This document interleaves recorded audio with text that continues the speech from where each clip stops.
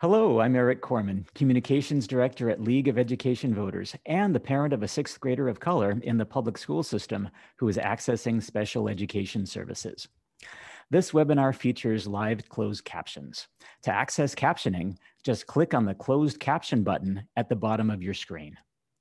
Spanish interpretation is also available. To access this webinar in Spanish, in your webinar controls at the bottom of your screen, click Interpretation, which is the icon that looks like a globe, then click Spanish. And if you want to hear only Spanish without the original English in the background, click Mute Original Audio. Special thanks to Claudia Azar, who is our interpreter. If you have any technical issues, feel free to use the chat function, which I will monitor throughout the webinar. In case you're not familiar with us, League of Education Voters is a statewide nonprofit working with families, educators, and leaders to build a brighter future for every Washington student. Our website is educationvoters.org. We believe that education is a tool for justice. One of the systems that perpetuate racial injustice experienced by communities of color is our schools. We believe every child deserves an excellent public education that provides an equal opportunity for success. In order to achieve this, we must pursue radical change in our school systems for equity, justice, and liberation. We must build schools and systems that honor the humanity in every student. Welcome to our free online webinar series, Lunchtime LEVinars. We started this series 7 years ago to share information and build knowledge on important and timely issues. Today's LEVinar is about Islamophobia in schools. Although it has been 20 years since the tragic events of September 11th, Islamophobia is still a challenge in Washington state schools. Our panelists today are Maham Khan, a student at West Valley High School in Yakima, Dana Ahmed, a student at the University of Washington, Aneelah Afzali, Executive Director at the American Muslim Empowerment Network at the Muslim Association of Puget Sound, Naghmana Sherazi with the Office of Diversity, Equity, and Inclusion at Gonzaga University and a candidate for Spokane City Council, Sabiha Khan, a community advocate in the Tri-Cities, and Zahra Khan, Executive Director of the Benton Franklin Children's Development Center and a representative on the Pasco City Council. They will describe the impacts of Islamophobia and share strategies and resources to address Islamophobia when it arises. They will also answer your questions. A couple of housekeeping items before we begin. You'll notice a Q&A function at the bottom of your screen. This is a space for you to submit questions to us. As always, feel free to send any feedback about the webinar quality to us on the chat function or at info@educationvoters.org. And speaking of the chat function, you're welcome to use it to check in and comment on anything you hear. Welcome, Maham, Dana, Aneelah, Naghmana, Sabiha, and Zahra. What we're going to do is have each of you talk for about 5 or 6 minutes on the background of Islamophobia in schools and share any stories that you'd like to share. And then after that, we'll move into possible solutions, resources, and strategies to address Islamophobia when it arises. So we're going to start with Maham. Maham Khan is a student at West Valley High School. She has taken leadership classes in the past and was president of K Kids, a community service club created by Kiwanis. She has volunteered many community service hours with the West Valley Kiwanis Club. And in October of 2020, she joined LEV as a panelist in our LEVinar about what students need now. Maham, what has been your experience with Islamophobia in schools? Actually, my experience has been pretty good. As a girl who wears hijab in school since 5th grade, I haven't really faced any discrimination.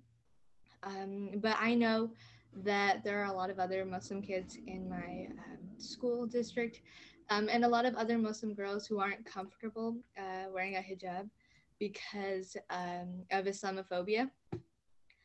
And so, because in my city, we have a Sunday school. And so in the Sunday school, we have 2 buildings, basically one where we held our classes and one where our mosque is. And so in Islam, we have 5 daily prayers. And so after Sunday school, we would go to attend the second daily prayer. And between our two buildings, there's really like a 2-minute walk. It's very, very short. But even there, my dad would require adult supervision at all times, just because he was afraid that people were going to hurt us or run over us with their cars, which has happened now. Recently in Canada, a family was run over by a semi-truck because that person had Islamophobia. And so my dad was afraid of that, and that was going to happen to us. So even like for that short walk, we had to have adult supervision. And there were a lot of other things that happened to our mosque. Like it was vandalized. People have left statues and other church artifacts in front of our mosque. And even our Sunday school building where kids would come, the windows have been smashed. They found a bullet hole. And that's really scary when there's, like kids using the building. And when you know that that's happening, it can be scary sometimes to go out. And I know there's some girls who aren't comfortable wearing a hijab because they're scared of what other people will react and what's going to happen if they do.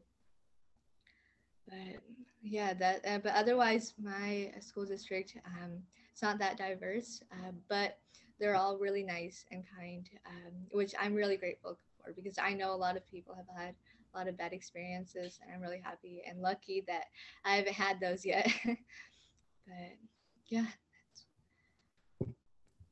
Yeah, thank you so much for sharing, Maham. I really appreciate that. I would like to move on to Donna Ahmed. She's a UW student, and she's a native to the Tri-Cities. Donna, thank you so much for joining us. I really appreciate that. What has been your experience with Islamophobia in schools? Hi, I'm actually very happy to be here. Very similar to Maham, I had a pretty good experience because I don't wear the hijab, so visually looking at me, you wouldn't know I'm Muslim unless it's something that's announced, obviously. But for the most part, I've had good experiences. The biggest thing mostly is misconceptions about Islam and just like petty comments, things like that, just things like non-educated statements that people make for the most part.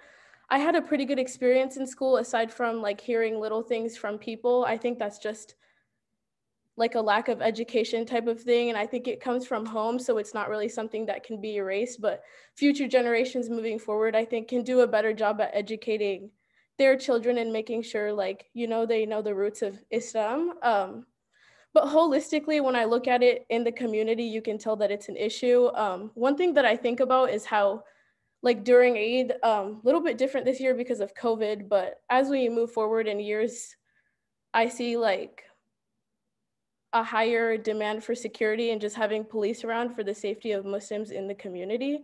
I think that's huge. But for the most part, when we're talking about schools specifically, and the things that we need to see, I think it's just education, teachers educating students. And I think a lot of that starts at home, because Islamophobia, as far as it goes, adults can only do so much, but the peers that you're attending these schools with are the ones that affect you most. So the things that they say to you are very effective. But it's just like having a supportive peer system, having a supportive school system, staff that you can go talk to about these different things. And fortunately, I got to grow up with, Muslim staff members. Like Sabiha was one of the teachers at my school. So, I'd be able to talk to her even like during fasting and stuff. I'd have an adult I'd be able to go talk to. So even if there aren't Muslim teachers in the schools, just being understanding of what Muslim students need as a whole, I think that's what the best thing you can do for Muslim students is.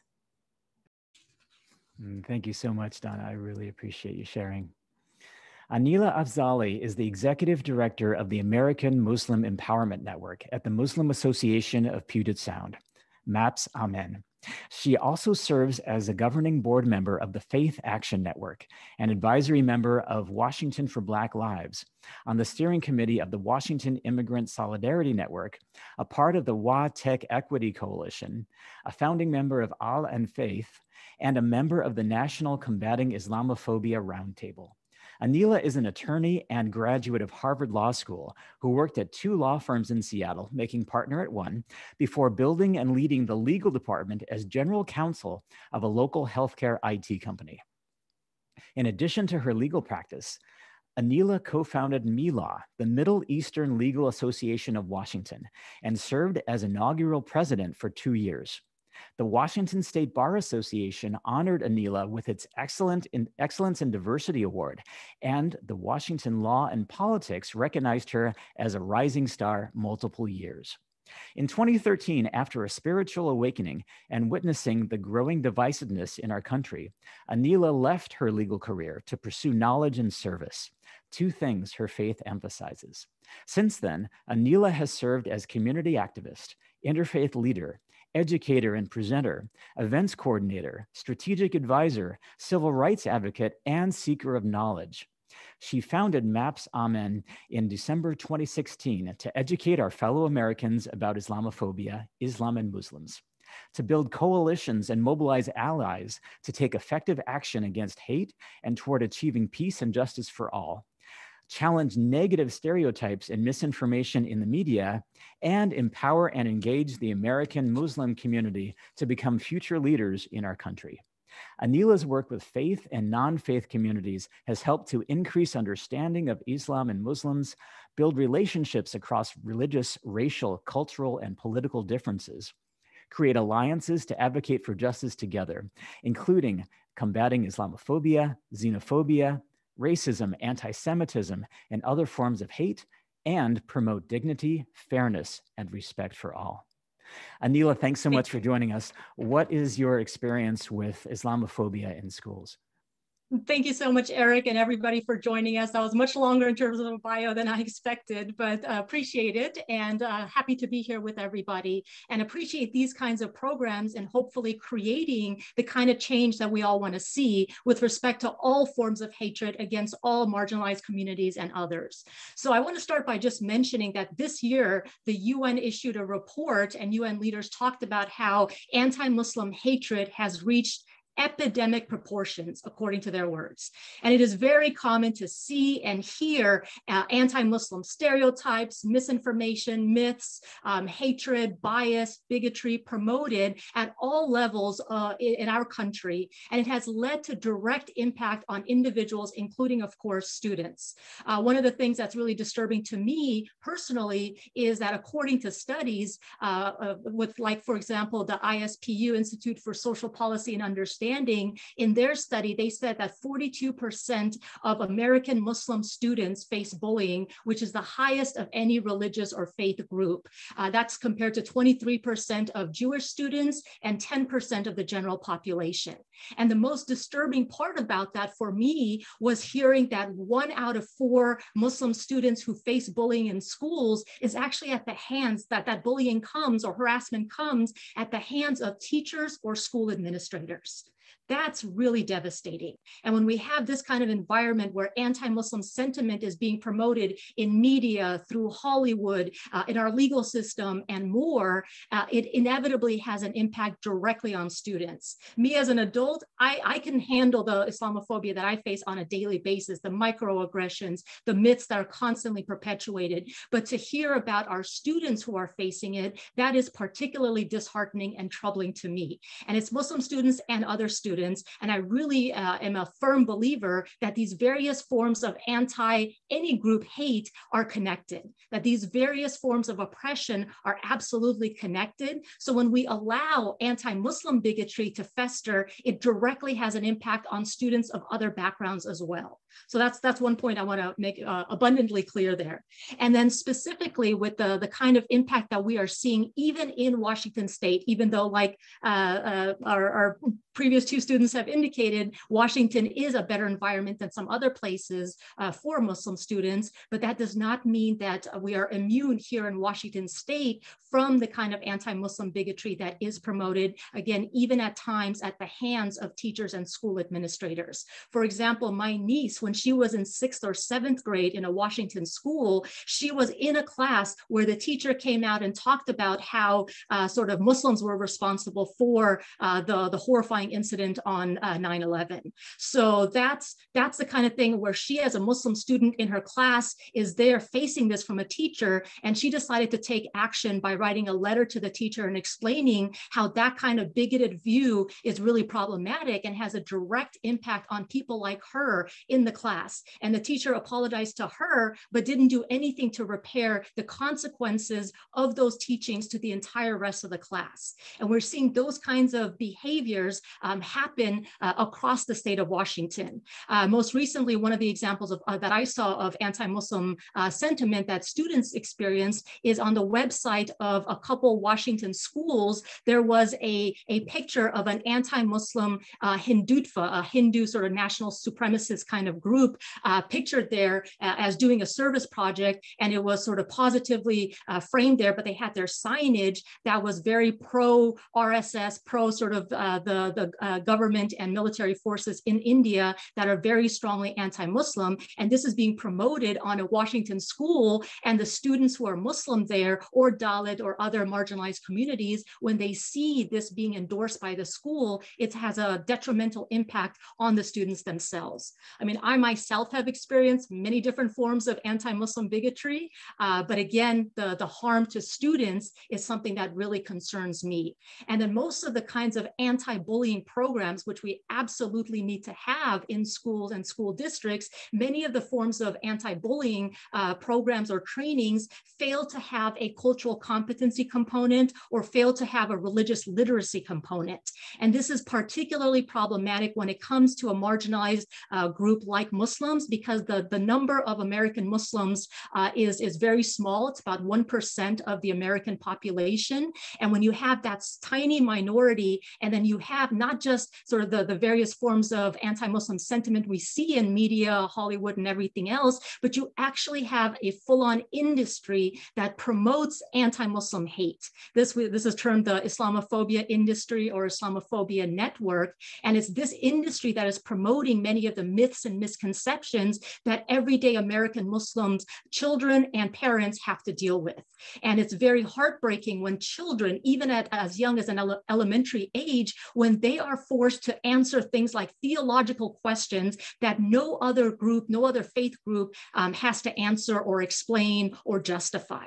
And we're also seeing the sort of otherization when the holidays that members of religious minorities, whether it's Muslim, whether it's Jewish, whether it's Sikh or other religious minorities, when they don't have their holidays or celebrations recognized in any way. And in fact, we've had incidents with the Seattle Public Schools even starting kindergarten on the first day of Rosh Hashanah, which is problematic. So it's this kind of, sometimes it's insensitivity, sometimes it's failure to address the actual bullying and harassment that's happening. Sometimes it's the failure of training of our educators in how to respond to this and how to adjust the bias within themselves. All of these are part of the problem. And that's why it's so critical for us to have programs like this. And I'm very grateful for having this opportunity to talk about ways that we could come together and discuss appropriate strategies and solutions. Because I will say, every Muslim that I know has faced some level of anti-Muslim bigotry, whether it's minor microaggressions, even though those are not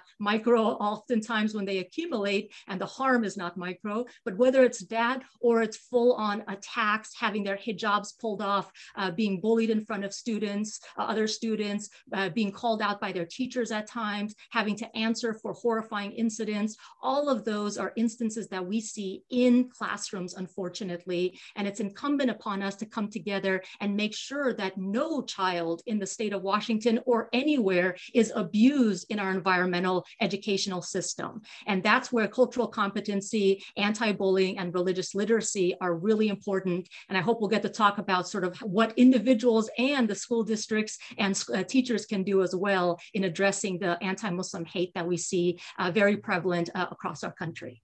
Absolutely. Thank you so much, Aneelah. Yes, we will definitely get to that. Stay tuned. Naghmana Sherazi emigrated to Houston in 2008, and she moved to Spokane in 2012 with her son. She has so far loved living in Spokane with its 4 seasons and unique landscape.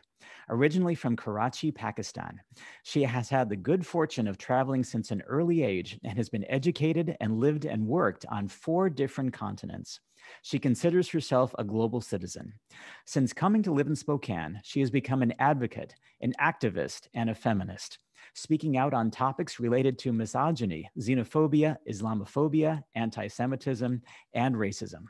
She became involved in politics in 2015 when a hate group out of Western Washington garnered about 3,000 signatures to place a racial profiling petition on the ballot that would have empowered any city employee to ask for documentation.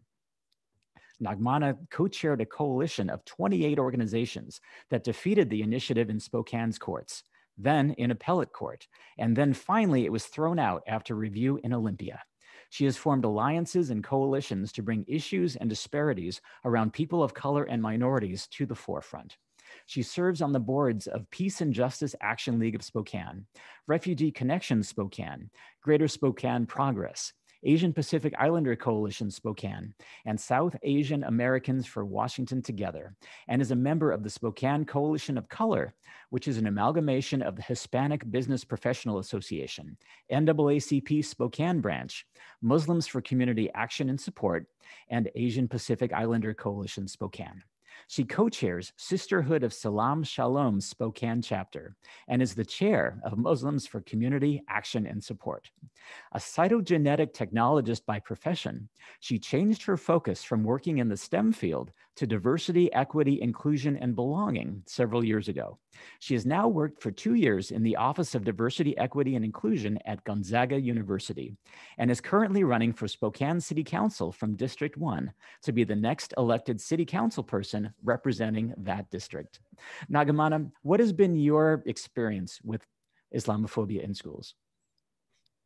Thank you so much for inviting me and giving me this opportunity to talk a little bit about what's happening in Spokane and what's been my experience talking to people and living here in Spokane and related to schools. So I'm a single mom. I have a young son. And when I moved to Spokane, he was only about 11 years old.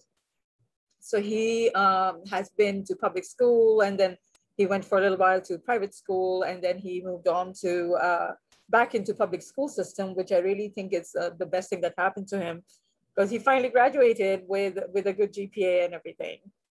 But my personal experience has been with all the schools and the fact that I work in higher ed in Spokane. You have to realize that Spokane itself is 88% white. And, you know, we can only pull diverse folks, only so many diverse folks into certain areas. And not a lot of them are Muslim. So it kind of defeats the purpose of the diversity aspect of it when students are there. And I know, like, for instance, at Ferris High School, they speak almost like 137 different languages. At Lewis and Clark, like 100, something like that, something similar. So there's a lot of diversity amongst our students, but there is not a lot of diversity amongst our staff and faculty.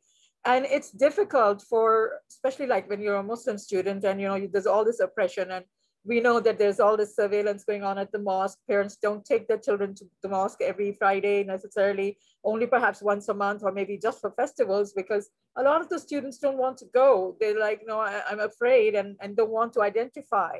This is what I'm seeing amongst the younger school, like middle school age children amongst my community.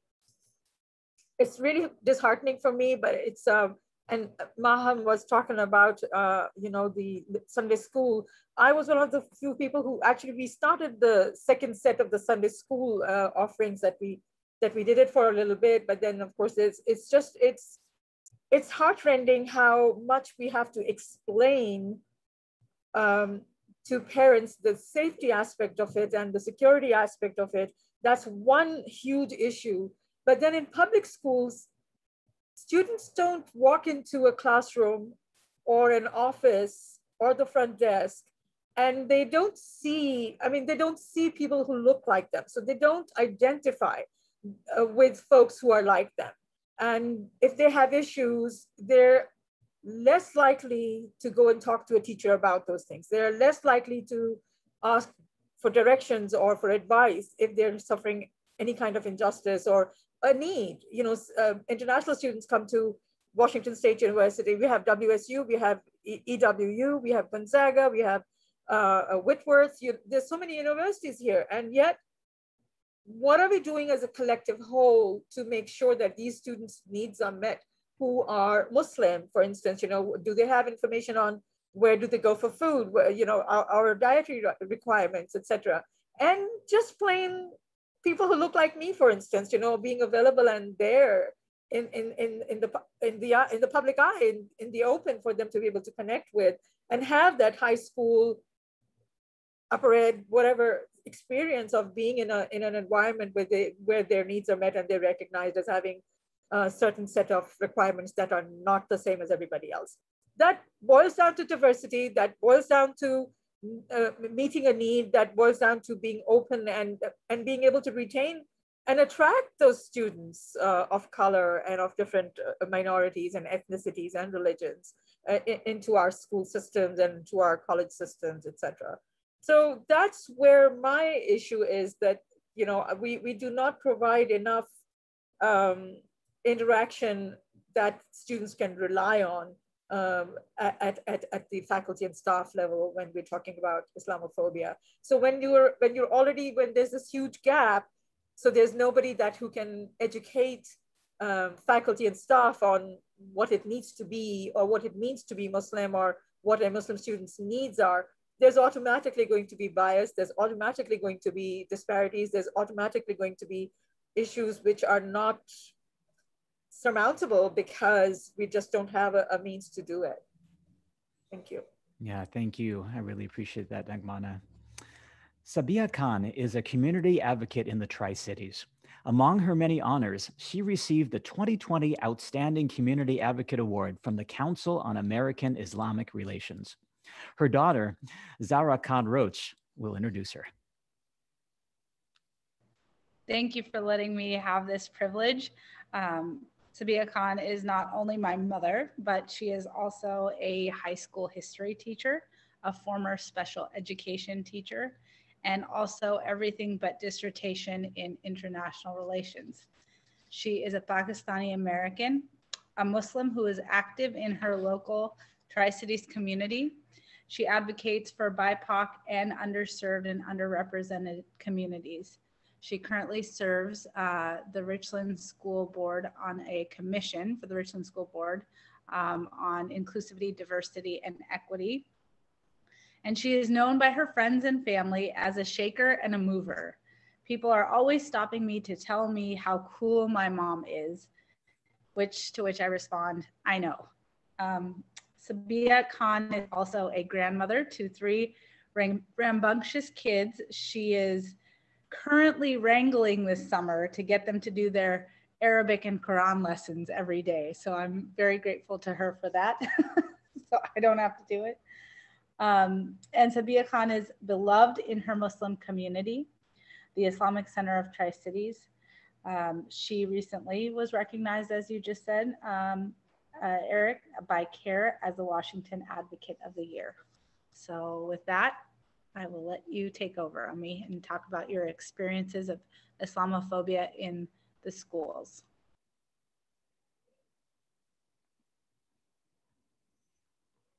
Oh, thank you, Sabiha. You're on mute, by the way. Excuse me. I just wanted to start out by saying that Islamophobia is a global phenomena, and it's a very deep-seated and a very old phenomena. Yeah, and I mean, if you look at Hollywood, for example, in the movie Arabian Nights, you see that the depiction of an Arab Muslim with a hooked nose and a dishonest person. In Othello's tragic Shakespeare, Othello smites the circumcised and the turbanized Turk.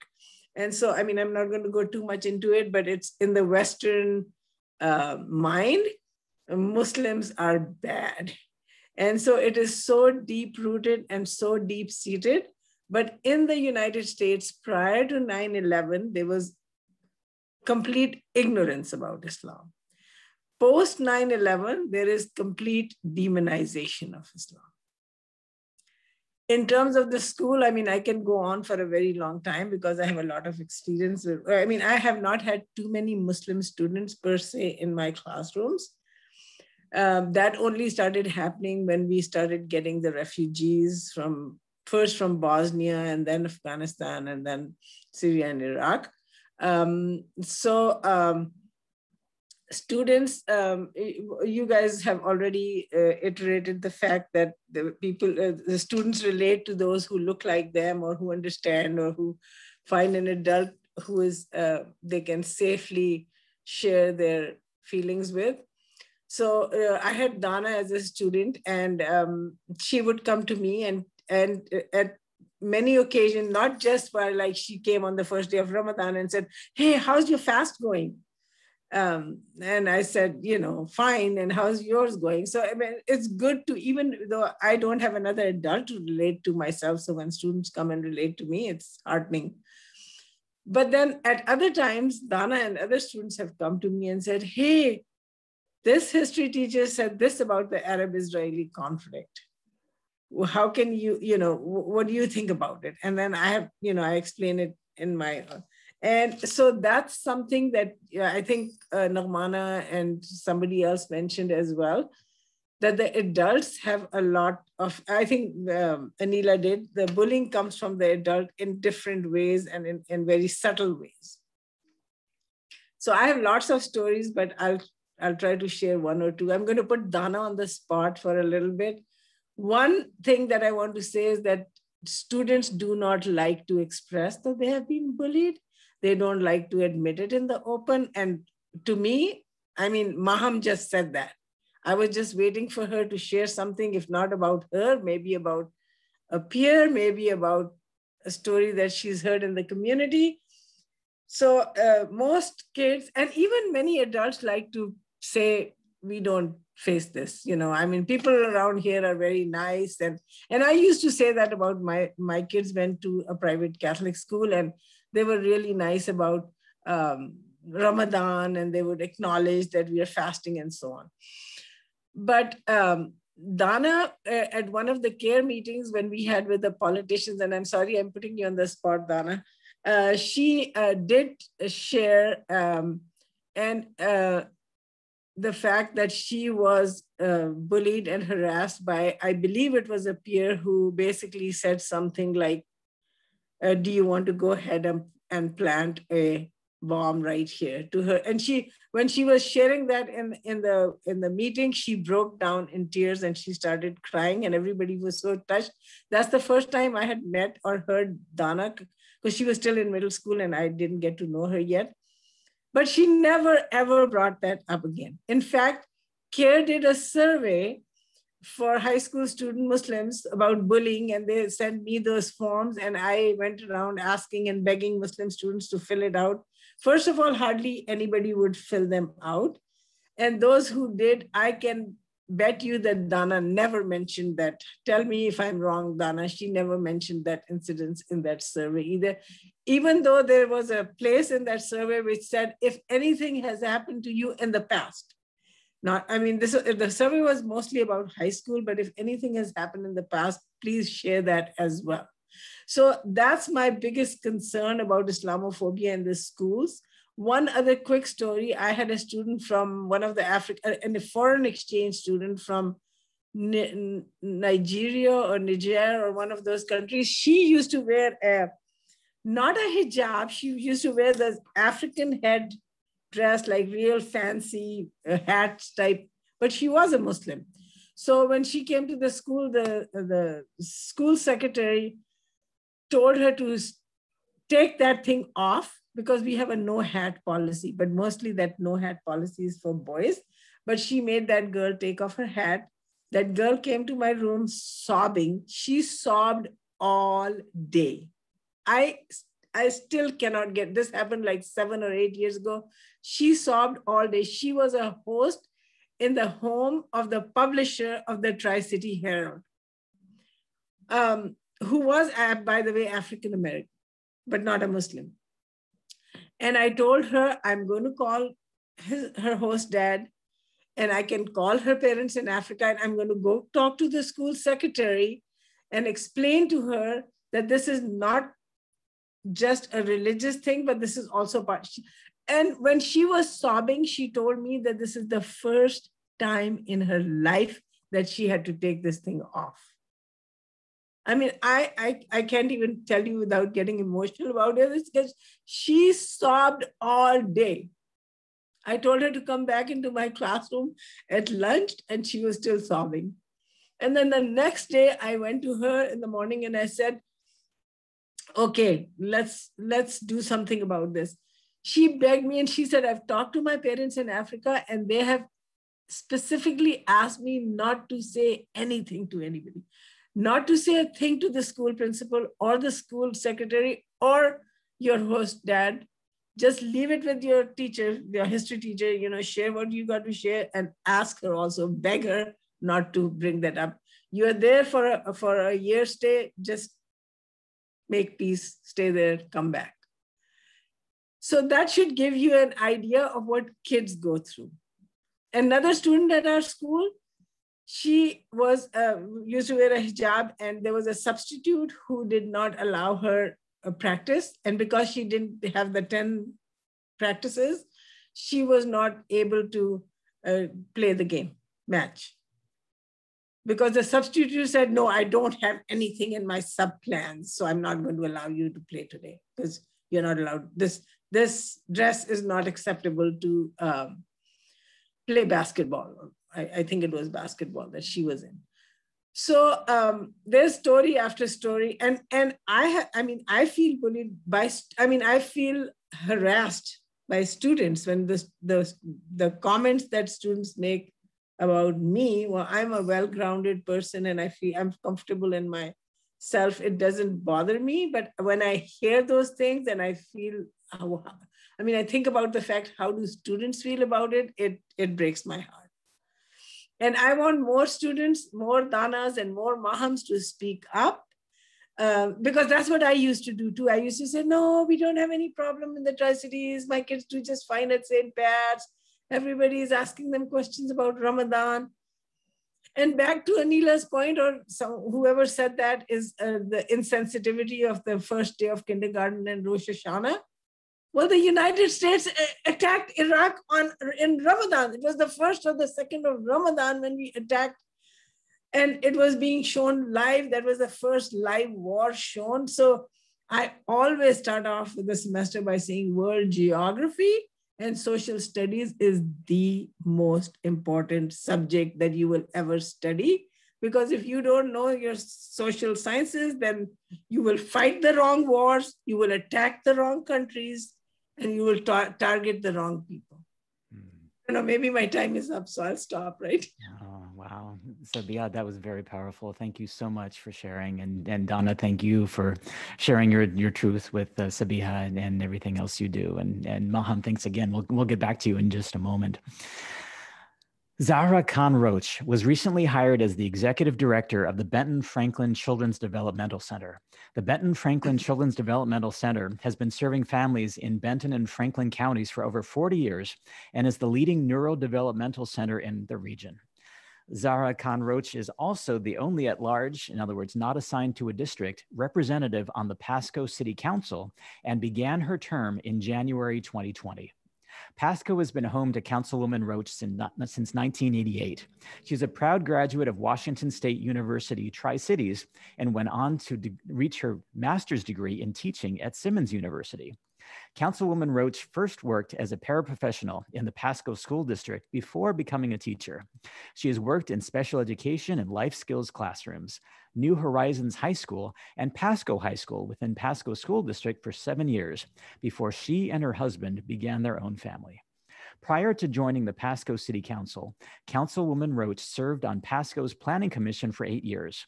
She has been a WSU Master Gardener, a board member of the Children's Developmental Center, a board member of the Children's Developmental Center Foundation, a Benton Franklin Fair and Rodeo Scholarship Committee person, and a Benton Franklin League of Women Voters member.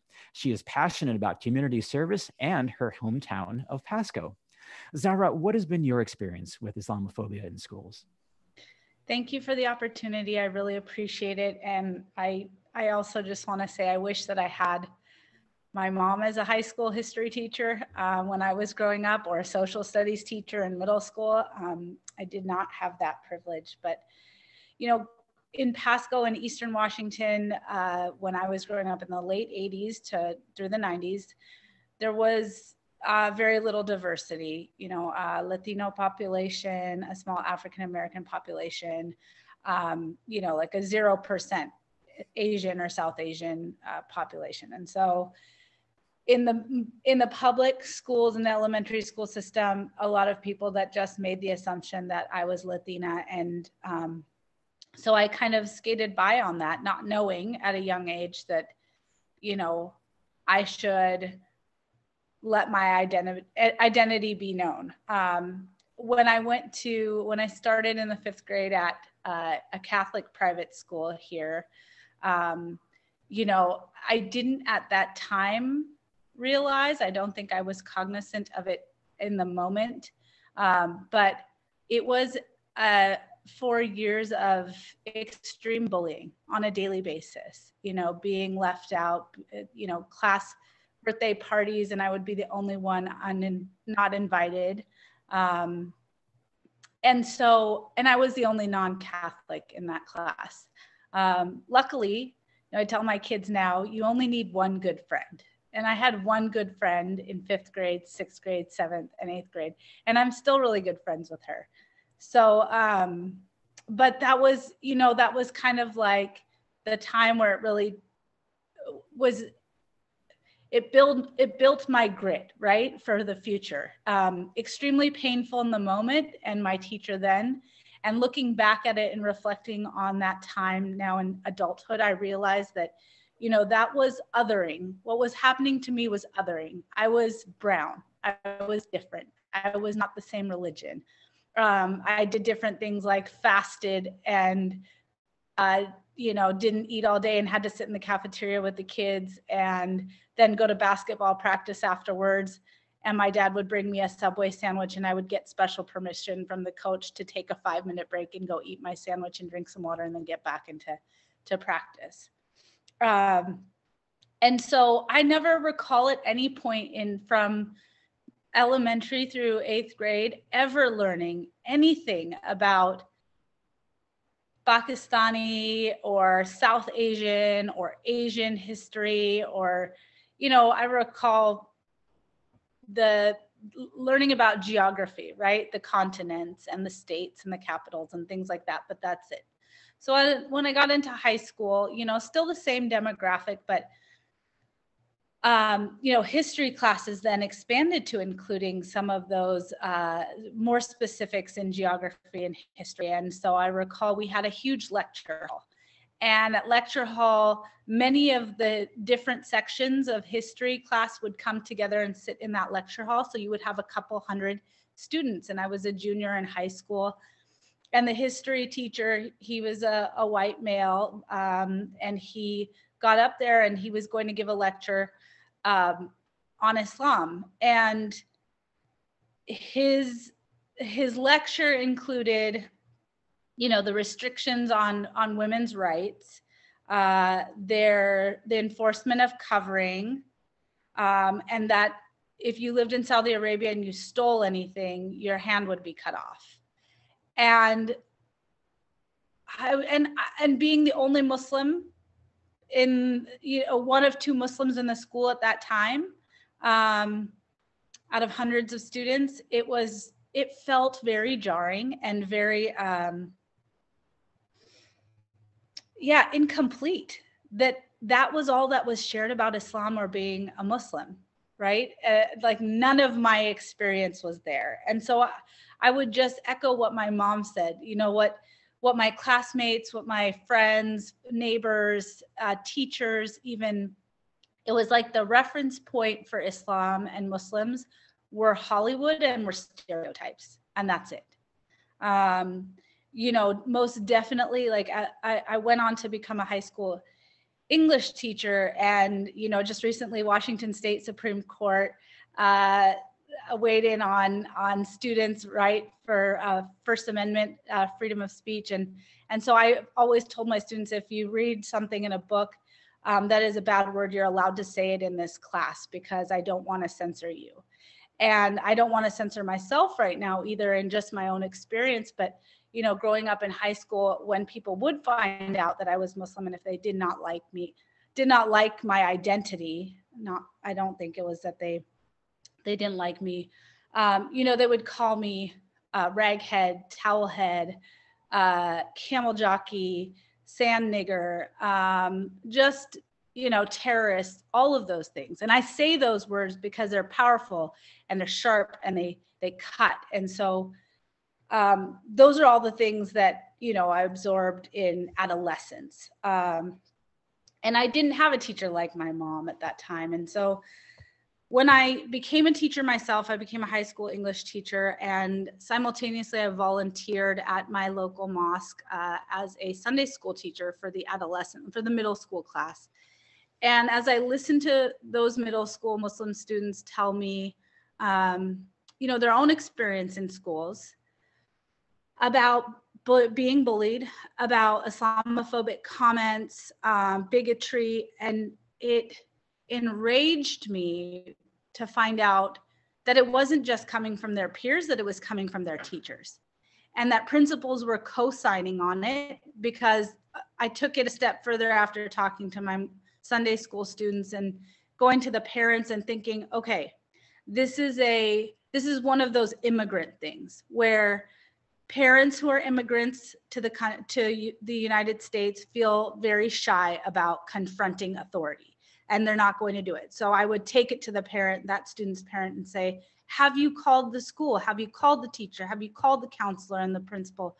What have you done? And some of them had taken it up, you know, all the way up the flagpole to who it should go to, and had been dismissed. They had been politely dismissed and shooed to the side. And invalidated, frankly. And so, you know, that added fuel to my fire of the injustice that our kids, our children, their identities are under attack in the media, in movies, in school, and by the authorities that are supposed to be creating a safe environment for them to learn, to be educated. And that's absolutely the opposite of what's happening. And so my mom and I, you know, we surveyed the whole Sunday school, you know, 50 plus kids, and out of it, 100% of them said they had endured Islamophobic attacks in the school setting. And more than 50% of them had said that they had endured it from a teacher. And so we decided, well, we have to do something about this. And what can we do? Well, let's do something constructive. Let's get teachers trained. Let's get them diversity training. Let's advocate for more professional development so that teachers understand the demographic of the students that they're teaching. And so one of the things my mom did was cultivate a relationship with a PhD student at, I think it was George Washington or University in the DC area. And her whole thesis was about, you know, curriculum and having historically accurate curriculum, especially as it pertained to Islam and Muslims. And so my mom was wonderful about going through the proper channels, the Educational Service District 123 locally, and had it approved for credit clock hours for teachers to take the course. And I was in the Pasco School District, and I remember sharing that clock hour training. So OSPI, the Office of Superintendent in Public Instruction, and all the educational service districts, they send out email notifications about what the upcoming trainings are. And so I simply shared a clock hour training with my fellow school district staff. I was pulled into the vice principal's office and told that I was not allowed to do that. And questioned as to why I would do that, and that I had made people feel uncomfortable. And it was absurd to me, quite frankly, because people could post things about their multi-level marketing scams that they were part of and you know, blast out emails about that, or hey, my home is for sale, or I'm selling my old car. But I couldn't send out a professional development clock hours posting that was offered through the ESD 123. So one of the other things that we did to try to help advocate for our kids is my mom and I went to the Muslim Lobby Day in Olympia. And it was my first time going to lobby in Olympia. And we made an appointment with our 16th legislative representative. His name was Mike Hewitt. He's no longer in office, thankfully. And so we went there, we told them about just the survey that we had done of the Sunday school students, that we were teachers, that we were looking for more funding for public school teachers in diversity and equity and training dollars. And so he listened to us. And if you know anything about lobbying, you get 15 minutes with your rep. And so you have to be quick. So we're quick. We get done in 10 minutes and we have about like 5 or less minutes left. And so he has a chance to speak. And Representative Hewitt says to us, that's all fine and well, but your people have to stop bombing buildings. And then the time was up and we were flabbergasted and didn't know what to say. Our people what? You know, and ushered out of the room by the legislative aide and left there feeling more deflated that even, you know, the problem wasn't just the peer-to-peer bullying, or that classroom teachers were perpetuating, or that school principals and counselors were perpetuating, but the fact that the problem escalated and the bigotry, the hate, the Islamophobia was all the way in the People's Building in Olympia at the highest level that you could attain, just full of just stereotype. I mean, my perception of what an elected official should be is someone that is representative of the people and has an understanding and is educated and, you know, works tirelessly to remove bias. And this person was full of bias. And so it has been a defining incident in, I would say, my life, in seeing that we have work to do at every single level to defend ourselves and to be free to be exactly who we are. You know, a First Amendment right to religion. And we don't have that right, because growing up in the place that I grew up, the message was, don't be yourself, assimilate, speak English, be as white as you can be. And so, you know, that takes some active undoing. And you have to always remember, as a woman of color, as a Muslim, as a daughter of immigrants, that I have to actively undo that learning that took place at a really early age in the place that I grew up. And so I am, you know, I'm no longer in the classroom, but I am an executive director. And so, you know, that is something that I hope in my, at least, workplace that I encourage and nourish, is that we are inclusive. And that's the language that we speak. Because then that will trickle down to the clients that we serve and the families that we serve. So that's all I've got. Wow. Yes, we're behind you 100% on that, Zahra. Thank you so much for sharing your truth and your experience. I want to do a quick time check because I want to definitely talk about possible solutions, and we've touched on this a little bit, but I'd like to go a little deeper. I want to ask the panelists, can you stay a few extra minutes if we go past 1:30? I'm looking for nodding heads. Is there anyone who needs to leave right at 1:30? If you do, I certainly understand, but I'd love to keep the conversation going for a few more minutes. Okay, so let's move into solutions and strategies and resources to address Islamophobia when it arises. And I'd like to start with our students first, and then I'll be watching your mute buttons. So if you unmute yourself, then I'll call on you. But I'd like to start with Donna and Maham. We'll go with Donna first and then Maham. Donna, what strategies, solutions, resources would you recommend to address Islamophobia when it comes up?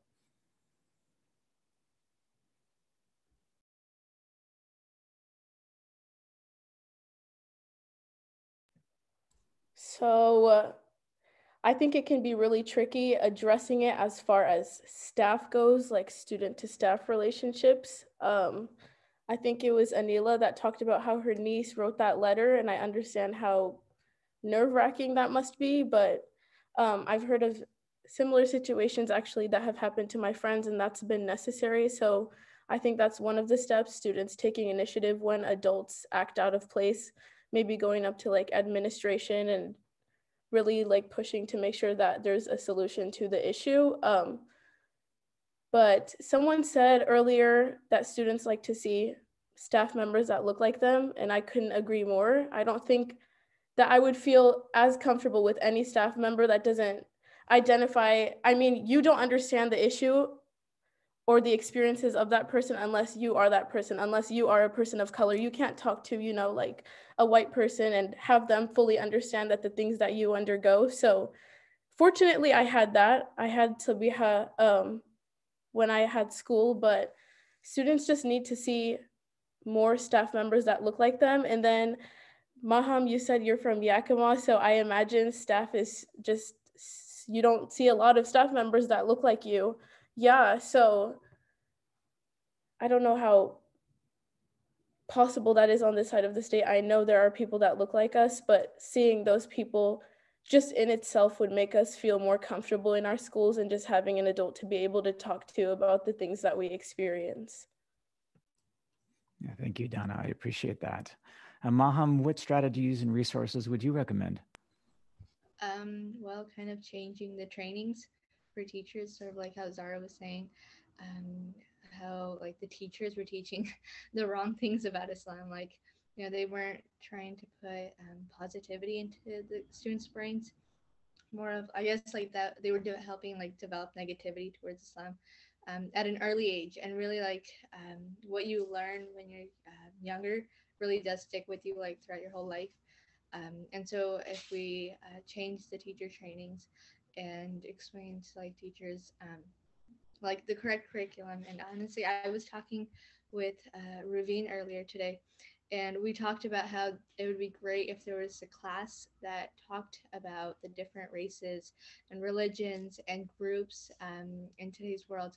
And I guess just brought positivity into students' lives, because honestly, like as a 14-year-old girl, I am highly influenced by the people around me, and by what they say, what they do.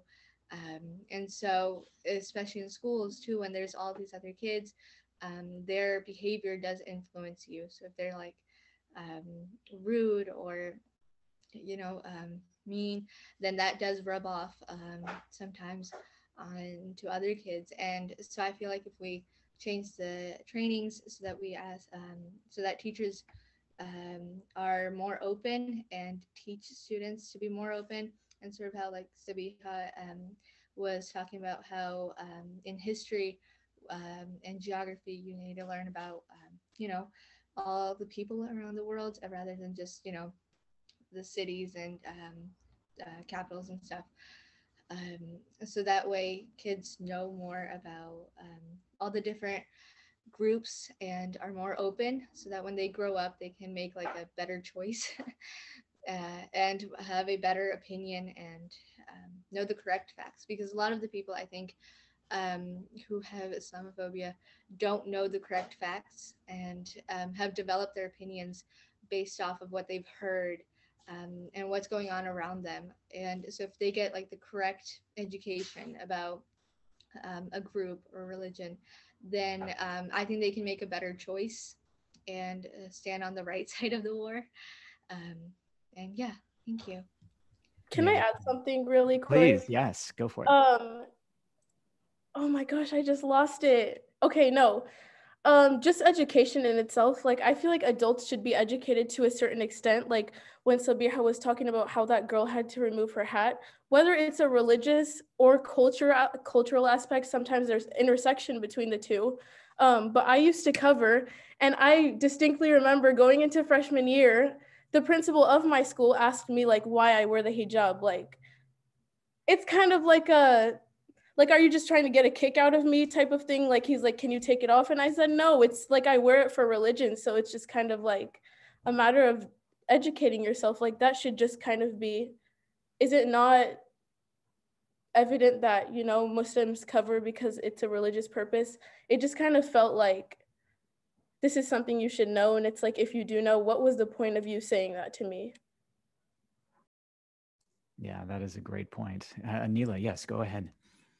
Sure. So I wanted to just mention one thing, and this is specifically about the underreporting that Sabiha was talking about. That is absolutely real. And it's beyond students, it's Muslims in general as well, including specific attacks even about reporting to police. And there's some concerns there. But so knowing that there's such significant underreporting of these instances of bias and bigotry and bullying, the fact that we have those statistics like the 42% of Muslim students being bullied from ISPU, or what Zahra mentioned about the 100% statistic, that makes those statistics even more troubling. And it should be something that troubles all of us.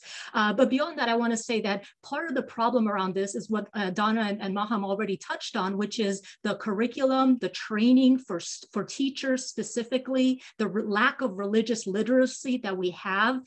Specifically, the majority of our fellow Americans, unfortunately, do not know much about Islam and don't personally know a Muslim. And that's actually a recipe for disaster when you have this whole industry promoting misinformation, lies, and these sort of false tropes and stereotypes that are often reinforced even through the curriculum that are used in schools. So we definitely need better training in schools and better curriculums as well. And all of us, especially the adults in schools, should be educating ourselves around some of these things so you don't put the burden on somebody like Donna to have to explain a very basic religious fact that no teacher should be questioning here in 2021 at least, right?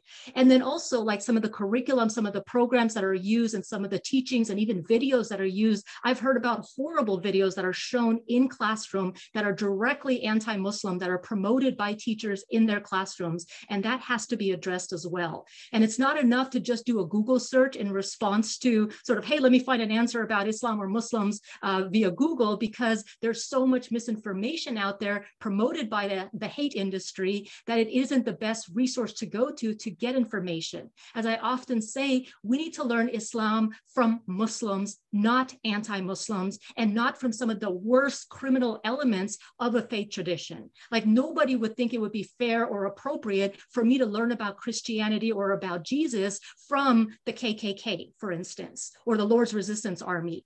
Yet that's what we do with Islam and Muslims. And not only is it normalized and accepted, but it's even justified at times, including by teachers and educators. And right now we're seeing a general attack on ethnic studies, for instance, which is an effort to try to combat the very sort of white-centered focused history and geography and everything else that is taught in schools. And now it's under the rubric of attacking critical race theory, but we are seeing that happening in schools. So there is a push to sort of backlash to the belated racial reckoning that we've recently seen in our country. So a few things that people can do. I included specific resources in the chat. I hope those will be included as a follow-up message to all attendees, including those who might not be following on chat but are following on Facebook. But speaking up is so important. Silence is a direct affirmation of the racism and a perpetuation of it. And as I said before, Islamophobia does not just hurt Muslims. It hurts all of us as Americans. It promotes the bigotry against other marginalized marginalized groups as well. And it allows for foreign policy decisions and the kind of misinformation out there that actually makes all Americans less safe and less secure, and more for sort of policies that strip any of us of our civil liberties and civil rights. So we really want to sort of combat this. And then a point that I want to really emphasize is the fact that specifically with Islamophobia, facts themselves do not change hearts and minds. I say this often. I have the response to every single myth and misconception that's promoted out there about Islam and Muslims. And I could share all those, whether it's the statistics about who is actually a threat on our soil in our country. You know, it's often portrayed as Muslims or Black and brown folks, when in fact we know that's not the actual source, according to the FBI and report after report about the actual source of threat in our country. Whether it's about women's rights, whether it's about peace, whether it's about Islam and other faith traditions. I could address all of those, but that alone, those facts and stats and data, it's not enough. We need a real narrative shift. And that's the part that every single individual, whether they're a student, whether they're a teacher, whether they're a community member, every single member can use the power of their voice to help challenge narratives, and not just challenge by saying, oh, that's not true, or making comments that actually reinforce negative stereotypes, but rather by creating a new narrative. So for example, some of the specific things, when you hear somebody make an anti-Muslim comment, what I tell people is you could say something like, you know what? That's not true. Let me tell you about the Muslims I know. And then share positive personal stories if you have them, or share stories that you've heard about Muslims. That's a way to humanize instead of repeating and reinforcing the negative tropes or the negative stereotypes. Another tool that people can use in their everyday life is when they hear somebody make an anti-Muslim comment, and this applies to any kind of discrimination as well, but they could say something like, why do you say that? Why do you believe that? Or any kind of question that forces the person who made the bigoted comments to have to actually explain, and then through that explanation, they're put in a defense position, and they're actually, their Islamophobia or bigotry can be exposed. So that's really, really critical. And I would also say that, having said all of this, and we've talked a lot about the harms and the problems of Islamophobia, I will say one thing: no matter how bad things may seem, American Muslims and others, friends and allies who stand with us, we are not allowing this hate and discrimination to continue unchallenged. And it's actually really inspiring to see people coming together, and especially the American Muslim youth themselves and American Muslims all together, showing the kind of resilience and power with our friends and allies, and building coalitions and helping people understand how interconnected these various issues are, and really stand united in combating all forms of hate and bigotry. And we have the power, the possibility, the potential, and the privilege, or even responsibility right now, to take this kind of action to protect American Muslim students and all students in our school system. Yeah, thank you so much, Aneelah. And I really appreciate the resources that you've shared. I will not only include them in the follow-up email to this webinar, but I'll also put them in the webinar description in the YouTube recording, which will be accessible too. So yes, I will make sure that those resources can be seen easily. Naghmana, what would you like to add?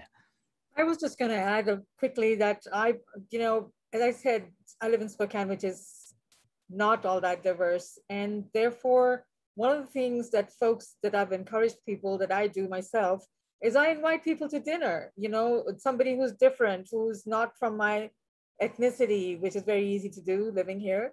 So if you are white and want to know more about, say, Islam, or whomever that person is down the street living from you, you don't know what their religion is, what their ethnicity is, invite them to dinner, sit down, break bread with them and talk to them about it. That's something that can be done on a personal level any day of the week.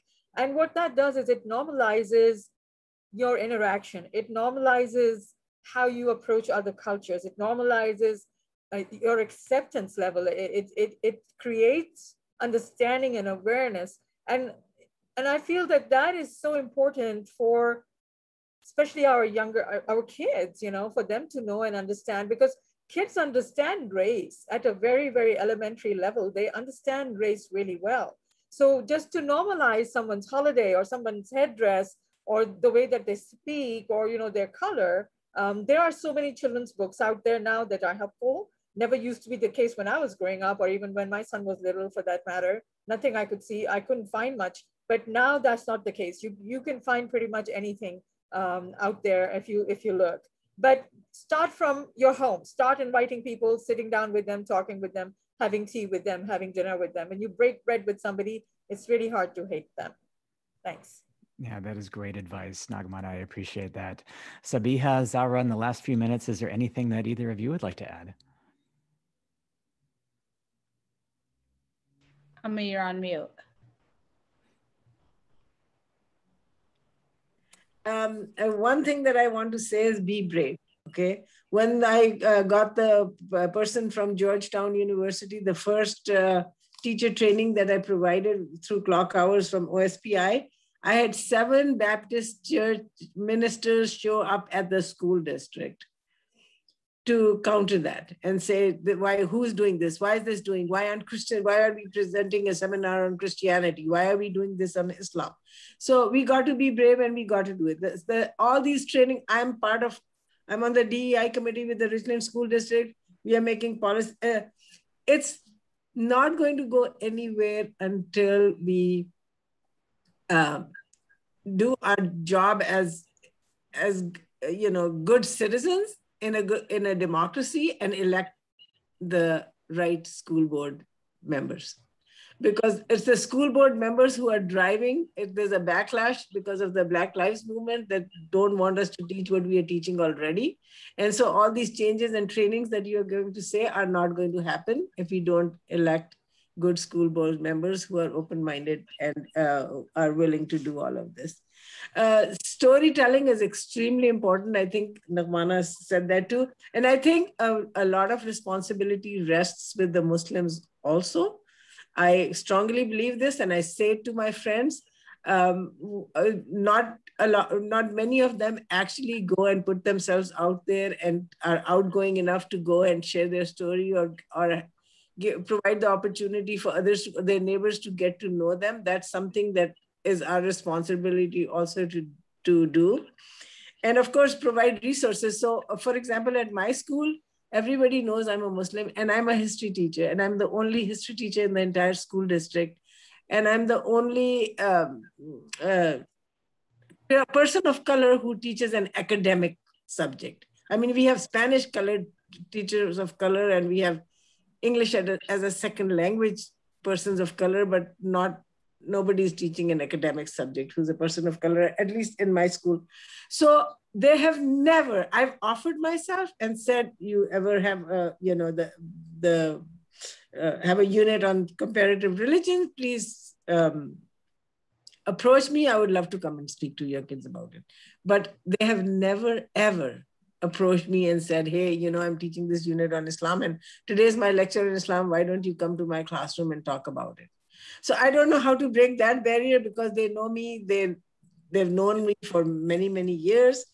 And lastly, I would like to put myself as a resource out there. So whoever is watching this webinar, LEVinar, please reach out to me. I will be more than glad to do a training for your school, high school, middle school, elementary school teachers, training on how to teach about Islam in your schools. And maybe Aneelah might pair up with me on some of them. And of course, Aneelah is an excellent resource to also invite for a teacher training. And we have plenty of the legislature just approved that bill, 5024, I think it was. 5044, yes. 5044, that it's been a while. So that all Washington State teachers will spend the 3 in-service days that we have, the professional development days. One of those 3 days will be spent on equity and inclusion. And so people like Aneelah, people like Zahra and me should be approached, and we could train those teachers and bring a panel of students to share our stories as well. So share my email address and have people contact me. I'd love to teach them how to teach about Islam. That would be great. And Zahra and Aneelah, would it be okay if I include your contact information in the follow-up email?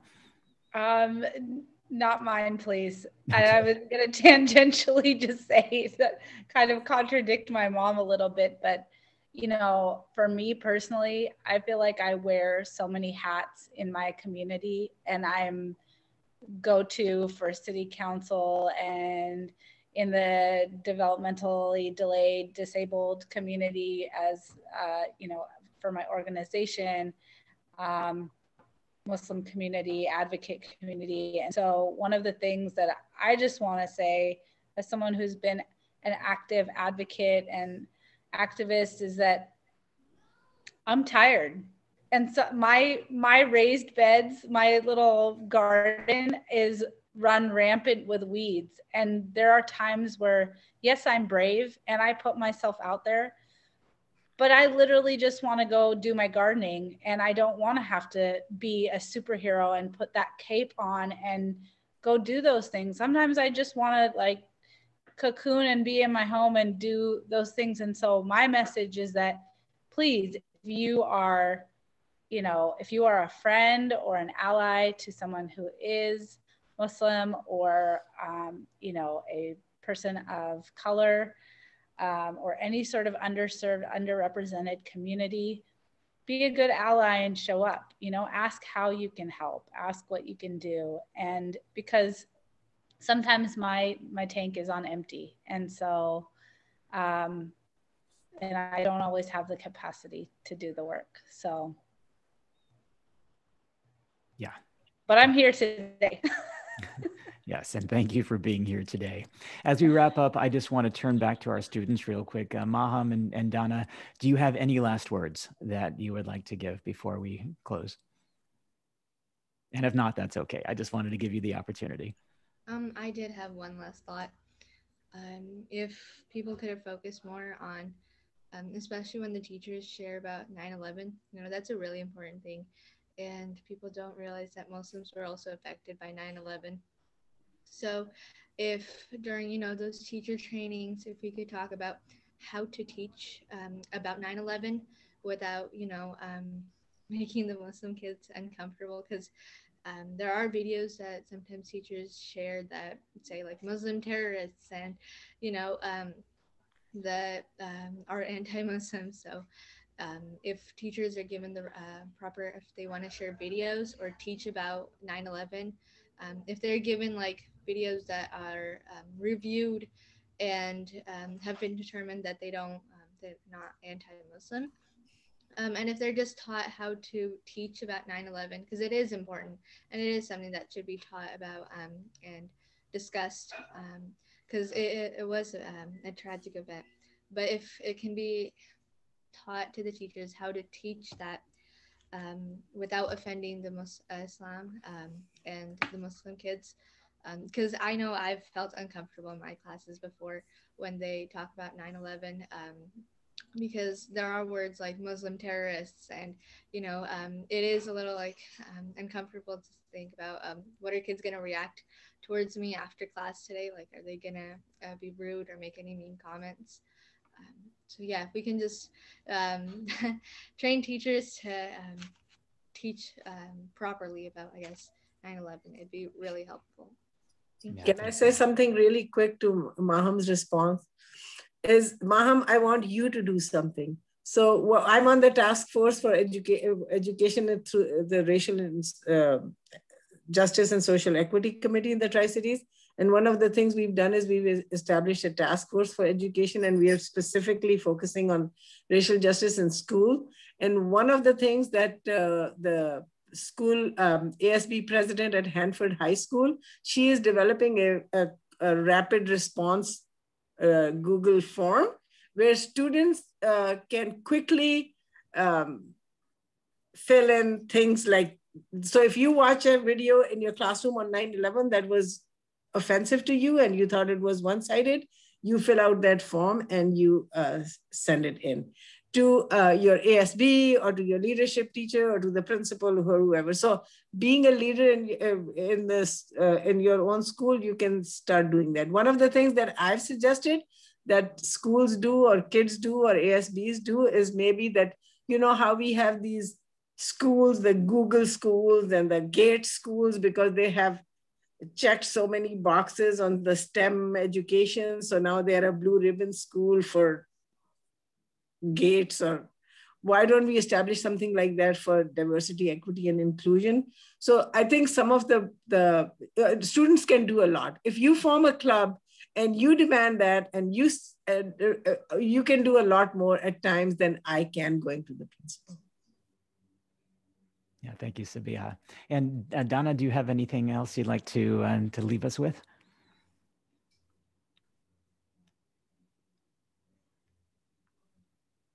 Okay, sorry, there's gonna be background noise. I just wanted to say, sorry, just call stuff out when you see it. If you haven't before, just make an effort to do that. Or if you see students like being mean to each other, I imagine a lot of the attendees are staff members, sorry. Yeah, just call stuff out when you see it. I wanted to say, Zahra said it gets exhausting because it feels like you're doing the work for yourself. But I'm very hopeful in this generation, and seeing Maham too, and just seeing American Muslim students and what they're doing, even at the university level, like the Muslim Student Association. I'm just very excited to see like how our generation moves forward and makes a change. So yeah. Yeah, thank you so much, Donna. And thank you, Maham, Donna, Aneelah, Naghmana, Sabiha, and Zahra. And thank you to everyone who attended and participated and submitted questions. Please save the date for our statewide virtual event, free virtual event on October 7th, focused on supporting students impacted by COVID-19. First, we will hear from former U.S. Education Secretary Dr. John B. King Jr., President of the Education Trust, and Dr. Vin Gupta, public health physician, professor, health policy expert, and regular health policy analyst for NBC News, MSNBC, and contributor to the New York Times and CNN. And they'll be exploring the academic and mental health impacts on students during the pandemic. Then join us as we break into groups to discuss how we can support students across Washington State moving forward. The registration link is on our website, educationvoters.org. Just click on events, and I'll also share the registration information in the follow-up email that will arrive in your inbox in about 24 hours. That will also have the resources that Aneelah suggested as well. So again, Aneelah, thank you so much for all of those. Thank you again for each of you for joining us today. If you have additional questions or comments, please send them to me at Eric, A-R-I-K, at educationvoters.org. A recording of today's presentation will be available on our website, educationvoters.org, and will be sent to you in the follow-up email. Please feel free to share the recording with your friends and colleagues.